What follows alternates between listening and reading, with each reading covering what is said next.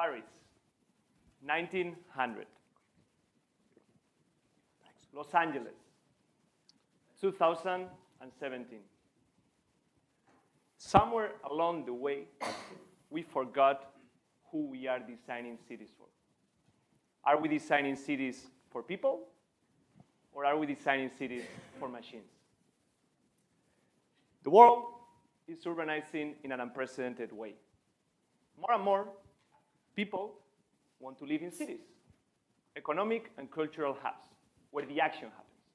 Places like New York, San Francisco, London, Paris, Shanghai, Hong Kong, Singapore.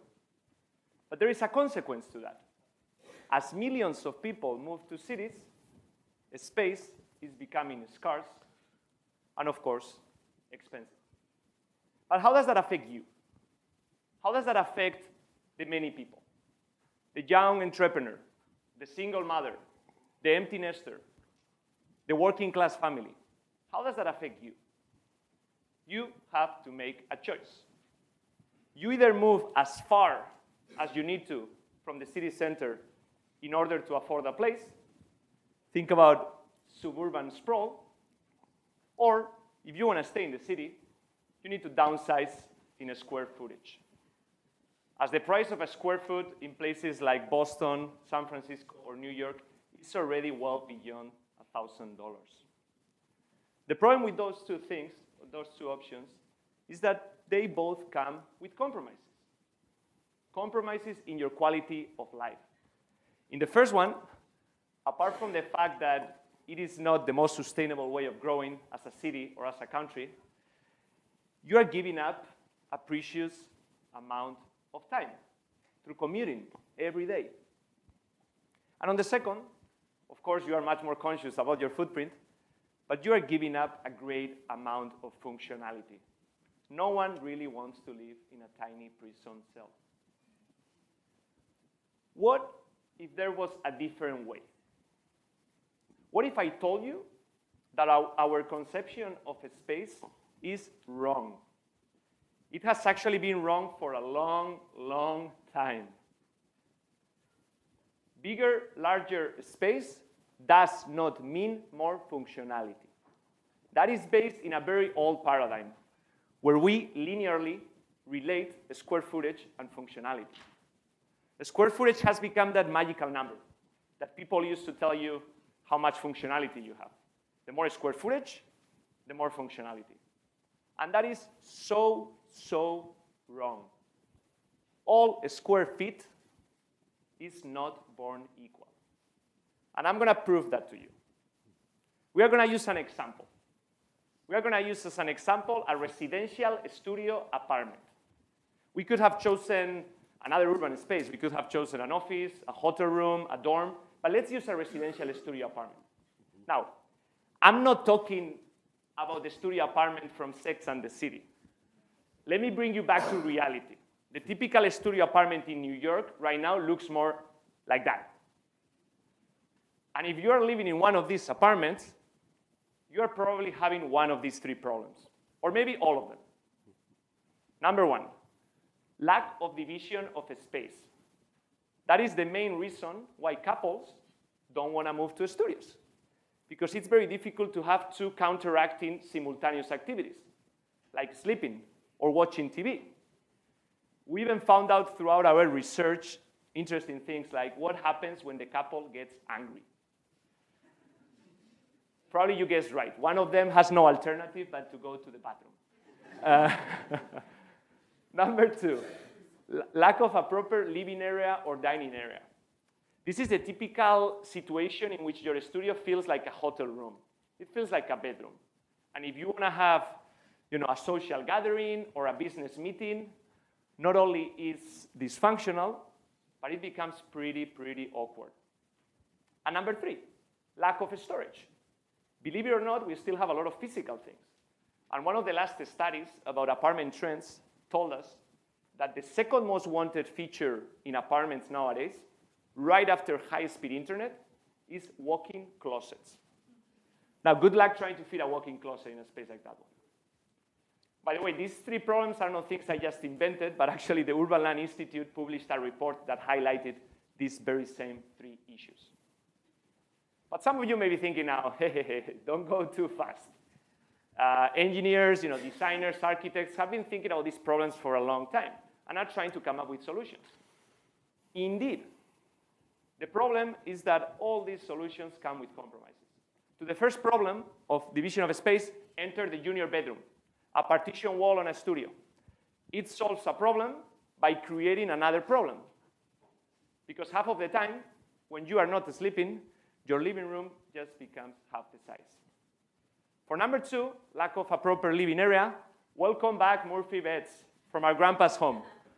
Now, this is a good example of something that is great for occasional use, for guests, but it's pretty horrible for daily use because it forces you to go through a ritual, through the cognitive load of transformation, adding steps to your daily lives.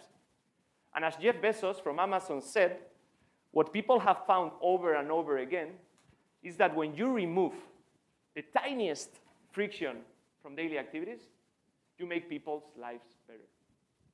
And number 3, to the lack of storage, either you build a walk-in closet we talked about, which takes half of your space for only 20 minutes of use, or what developers are building are storage rooms like this one, where you can pay $50, $100, $150 a month for a small storage box like this.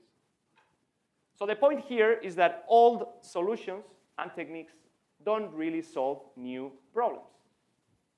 But what if we could think about a world where spaces, furniture, walls had superpowers? We could go back to the same challenges and think about what could happen, or what if your bedroom or your living room could shrink or expand depending on activities. What if you could summon your bedroom or your office or your walk-in closet? What if all of this could happen with just a finger touch or a gesture or voice, mobile phone control?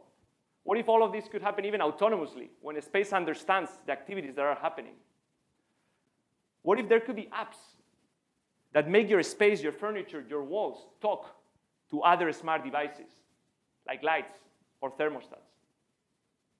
Think about a new space paradigm, where spaces adapt to us and our activities in the most effortless and magical way, instead of us adapting to spaces.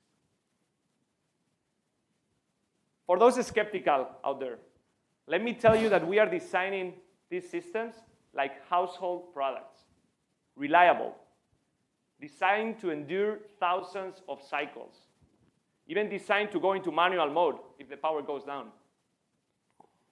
Safe, engineered to stop in any dangerous or hazardous situation. And of course, cost-effective, decoupling the robotics from the furniture so we can cost-optimize the robotics and allow all kinds of furniture solutions on top, from the very cheap to the very expensive. But what is even better is the fact that this is not a dream, this is not a prototype. This is actually a product that a company called Ori, that my team and I founded from MIT, is launching in the coming months. And as the origin of its name, origami, we are talking about approachable design that takes different forms and different functionalities with elegance and beauty. But what is even better than that is that I just show you one example. I just show you one product. And one product is not going to solve all the problems of all spaces and all people. We need to go a level deeper. We need to think about tools. We need to think about a kit of parts of robotics, mechanics, electronics, software that allows to create many more solutions, hundreds, thousands of solutions for different space problems. And my team and I got very inspired by what MIT and Lego created a few decades ago. They created a toolkit, brains, muscles, skeletons that were modular and that could allow kids to create amazing engineering marvels. So many different possibilities with the same backbone technologies. Now, think about Legos for grown-ups. Think about you, the designer, the architect, the furniture maker, having access to tools, robotic tools, that allow you to create all kinds of solutions. Beds that slide, that drop from the ceiling, tables that move around, even couches that slide like magic carpets. Solutions that even my team and I haven't even thought about. Think about modular, standardized components, thousands of product possibilities. And with those tools in your hands, now you can go back to problems, to urban problems. It's not only the studio apartment in New York City. It can be the family of 4 people trying to make 400 square feet work in Hong Kong. Or it could be the startup company in New York City that cannot really figure out how to fit 10 people in the space of 5. Or the business traveler that goes around the world and would love to have that room double as an office space throughout the day. A new generation of spaces powered by Ori. So in a nutshell, think about urban space being too valuable to be static and unresponsive. Think about old solutions not really solving new problems. Think about what could happen if furniture, walls, spaces had superpowers. Think about modular, architectural, robotics. Or maybe something a bit more friendly. Think Ori.